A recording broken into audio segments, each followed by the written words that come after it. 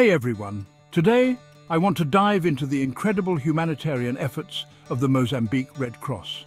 It's a story of resilience, compassion and unwavering commitment.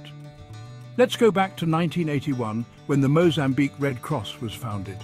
From the beginning, they faced immense challenges.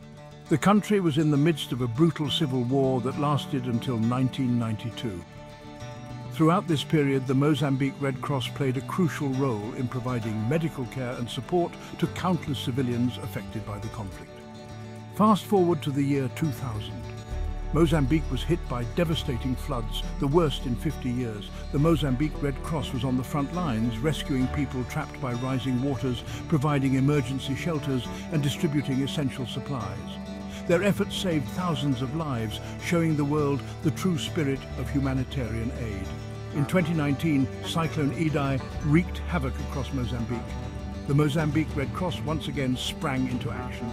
They coordinated rescue operations, set up temporary shelters, and provided medical assistance to those injured and displaced. Their tireless work in the aftermath of the cyclone was nothing short of heroic. But it's not just about the big disasters. The Mozambique Red Cross is actively involved in community health projects, disaster preparedness programs, and education initiatives.